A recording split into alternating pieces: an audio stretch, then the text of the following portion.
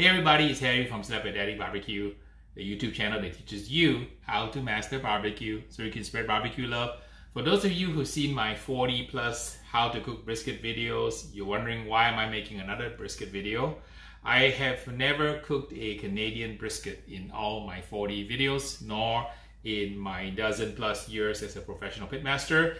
I was able to find a Canadian brisket at Restaurant Depot. I suppose it's due to the COVID pandemic. There's a shortage of beef in America, so they have started to bring in some of the beef from Canada. So I scored myself a Canadian brisket. I'm so eager to try it out to see how the Canadian brisket compares to a USA brisket, to see which one's better. And we're gonna cook this Excel one, which is a choice grade Canadian brisket, and I'm gonna compare my impressions of it against a US based brisket.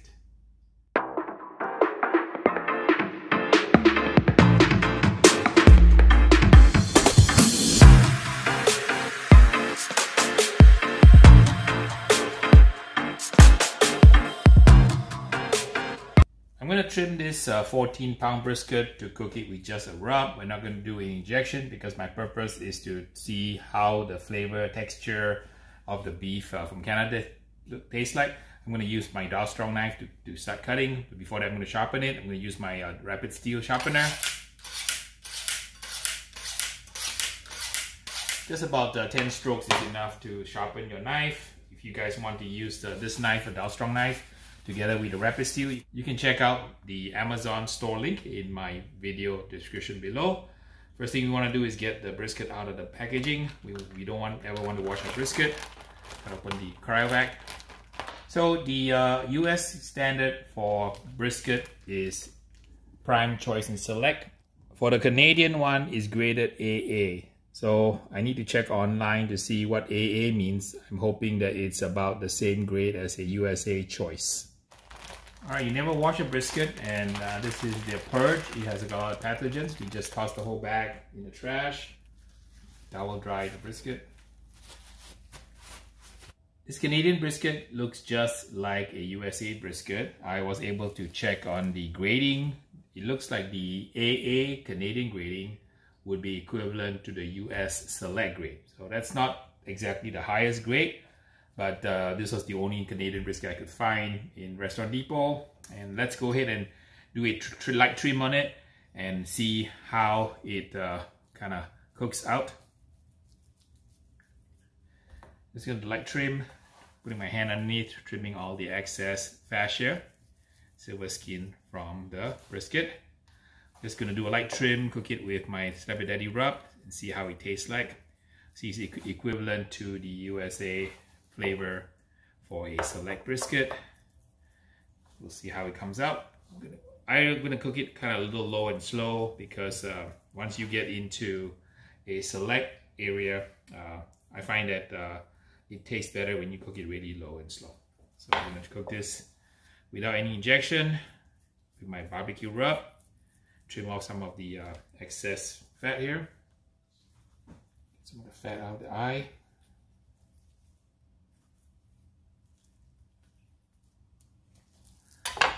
Flip it over.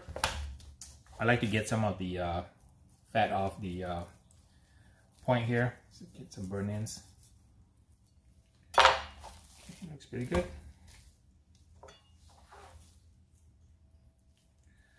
And there's a little bit of oxidation here caused by the hot wash on the carcass. I'm going to trim this part off. So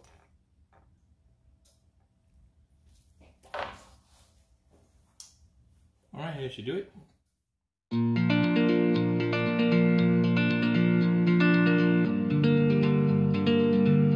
Before I put the rub on, I'm going to get a little bit of a beef concentrate, kind of create a tacky surface. Help the rub stick better. You can use mustard, Worcestershire, doesn't really matter. I'm just going to use a little bit of beef concentrate. On this side also.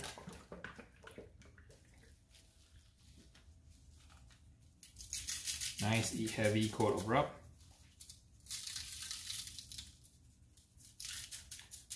A little bit on the fat cap if you like. It's optional. Always shake the rub before you apply, that way it loosens it up.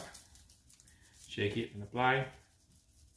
I have a large 1 centimeter holes in my rub bottle, so it's the OCD, attention to such detail, that allows you to win first place USA brisket. Point. Okay, all set. Alright, starting up the SmokeFire. So we're putting the pans underneath so that it catches the grease. I have 2 pans underneath, like so. Helps catch the grease. Our Weber SmokeFire is at 250. We're getting ready to put it in now. I have my 2 chunks of wood here. I'm gonna prop it up.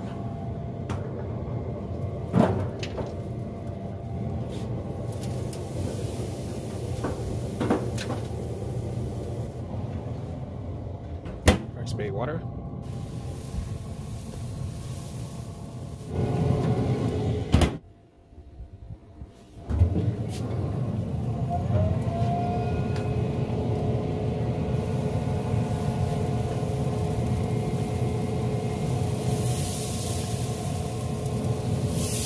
It's been about 11 hours on this brisket, Canadian brisket, and remember I told you guys how we always cook not using time nor internal temperature. You cook it until the crust sets. So it's taken about 11 hours at a low temperature. I lowered the temperature from about 250 to 235. You're probably wondering why 235, because once you cook enough briskets, you develop what I call brisket whisperer skills, and you can tell if your pit is too hot or too low. So for my SmokeFire today, under today's ambient temperature conditions, it felt like 235 was about right. And you can see how beautiful the crust is. It's taken about 11.5 hours. This is the scratch test, and you want to make sure that the crust is set before you proceed to the wrap phase. I have the wood underneath here to prop up the brisket so that it drains perfectly. Look at how beautiful the crust is. Absolutely gorgeous crust. I'm going to take the wood out like so. So you can see it. That. And you can use this black belt tip that I taught you on your brisket to create a beautiful crust. There's a little cavity at the bottom, so don't worry about the cavity. I'm going to show you how the cavity looks like, right? Because when you slice the brisket, it'll all be fine, so you don't have to worry about this cavity, because the fat cap is down here, which you're not going to eat anyway.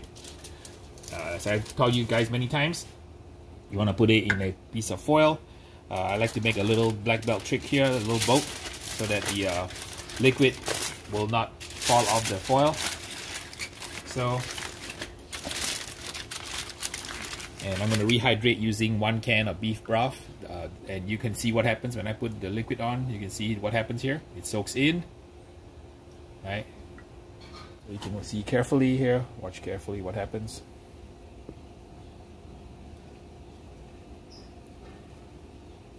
Okay, see, soak in.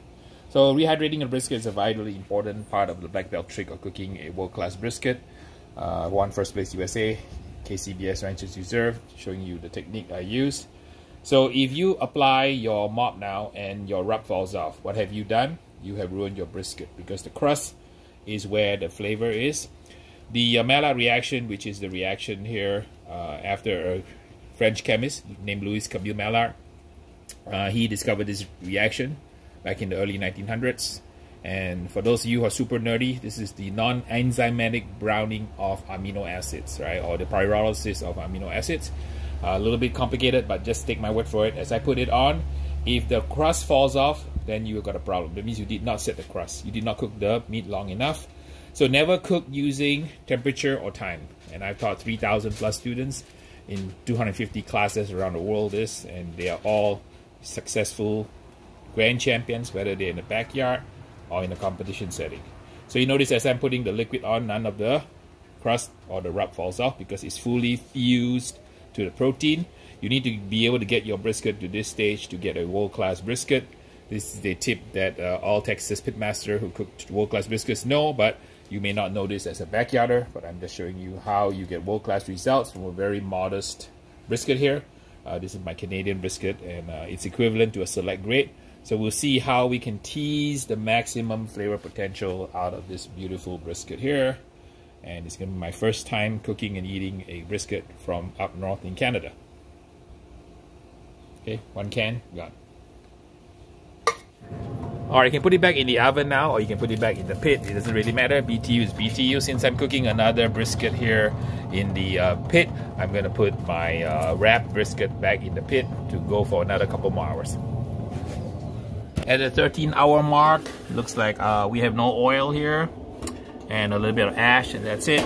So it looks like the pan underneath the cloth is catching most of the liquid. Let's go ahead and probe the Canadian brisket for tenderness with a bamboo skewer. Still a little bit tough. Check the temperature for you. For those of you who need to know temperature, even though I've told you guys to cook without using a temperature probe, let's see what it is. So it's 196 degrees. It's not yet tender with the bamboo skewer. So I'm going to show you a little test here. We're going to do a test using the thermometer and also using bamboo skewer. I'm going to prove to you that the bamboo skewer is a more accurate and consistent way for you to reach brisket tenderness perfection. We've been cooking our brisket for about 14.5 hours, and I always told you guys the brisket is ready when it's ready, so never hurry. We're going to check it now. You notice that I did a probe into one hole using a bamboo skewer.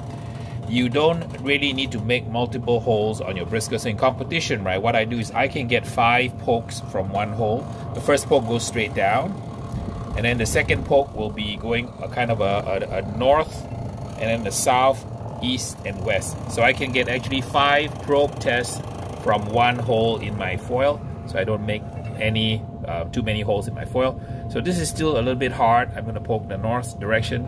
I'm going to poke the west direction. That's pretty tender. And I'm going to poke now the east direction going this way. And it's kind of tender, but not quite there yet. And for those of you who need to know the temperature, we're going to run it also using a thermopen. See the difference here. So I'm poking straight down. Straight down is showing 207, 208-ish, right? Not very tender yet. And I'm going to go the other direction now. Showing 206, right? And it does not feel yet tender. So I've proven my point that if you just use your thermometer as a gauge for tenderness, it is not consistent. So a much better method is to use a bamboo skewer. That way you are not tempted to look at the temperature. You can cook it until it feels probe tender. It still feels a little hard, so I'm not gonna pull it yet. I'm gonna let it cook some more and let the temperature go even higher. So I know some of you are already frowning and say, Harry, it's already overcooked. No, it's not, because the collagen has not been rendered. The collagen has not been converted to gelatin yet, and this is the proof that I'm showing you right now.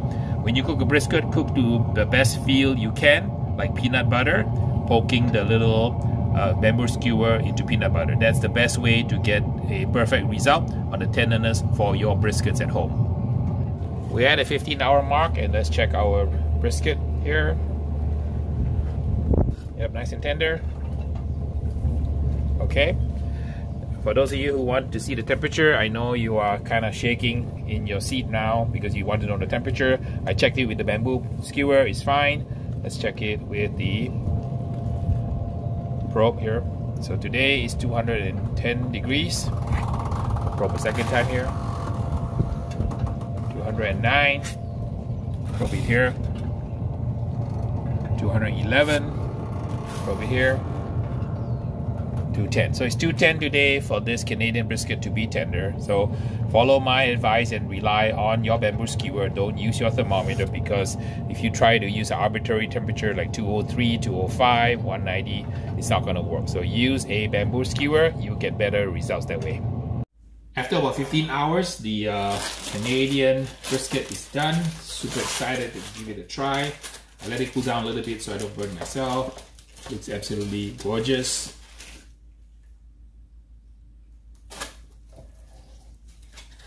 Slice it up. I like to cut away the point muscle first, like so. Just slide your knife right underneath the flat and point muscle. Slide off and glide just like off like that. Looking beautiful. And cut some point muscles here, and cut some burn ends. A lot of you ask me what knives I use. This is a Delstrong Slicer Shogun series. So the nice folks at Delstrong sent me some knives to use after they saw me mangling my meat by using blunt knives. So This one is super duper sharp. Has a nice balance to it also. And let's see here. Cut it into cubes. I always do. So the burnt morsels or burnt ends. When you go to Texas and you order barbecue, you might get asked the question, you like the fatty or the lean? So this is the fatty portion here. And looks absolutely beautiful. So, cut some slices off the flat. Okay, looks pretty good. See the flat muscle. It's a nice drape. See that? It's accordion pull. Pull it perfectly tender, absolutely perfect. So you see what I mean when you use your bamboo skewer. When you poke your brisket, it feels like you're going through cold peanut butter. That is the perfect tenderness. Today it was 209. So if you want to get a consistent brisket, always go ahead and use a bamboo skewer. Don't use a thermometer. So see the accordion pull here? Pull it. Just perfectly, superbly, perfectly tender. Beautiful brisket flats. All right, let's give it a taste test now. Let's try the flat. I'm gonna eat a slice from the left and a slice from the right. Tell you which one I like better. Beautiful smoke ring. So, for a sort of a lower select grade, Canadian style, AA grade, really good beefy flavor. I ate one on the left, let me eat the one on the right slice. See which one I like better. The flat slices or the lean slices from the right hand side tasted just a little bit better on this side. So if this was a contest or I'm going to be impressing my mother-in-law or father-in-law, I will be slicing it from this side in, right? So this side of the brisket just tastes a little bit better. You'll see these kinds of variations in the flavor and the taste in most briskets. So I always encourage you to, when you practice at home, take one slice on the left, one slice on the right, eat both slices of the flat muscle or the lean muscle, and then decide which one you like better to serve your most esteemed guest. Let me jump now to the point muscle. The point is where the burn ends are. I'm gonna pick a nice tender burn end here. This one looks pretty good. Look at that. Beautiful bark. Smoke ring on it. Just a tad dry and chewy, but just good beef flavor. I'm gonna try it now. Always with the dip. I tried it without the dip initially. Let me try it with the jus dip. There's a lot of jus liquid here that's very flavorful. You want to always, when you serve brisket, dip the brisket in the jus. Taste it first. If it's salty enough, don't dip the jus. But if it needs a little bit of boost in flavor, go ahead and dip in the jus. Give it another taste. Tastes a lot better with the jus on the flat. For the point, let me try it. You see if it's better with the point, with the jus or not. This is an important lesson here. For the flat, it tastes better when I dip it into the jus. However, for the point, once you dip into the jus, it's a little too salty. Alright, so this is our black belt tips I want to show you as a barbecue competitor, first place winner. This is the kind of thought process we go through in competition.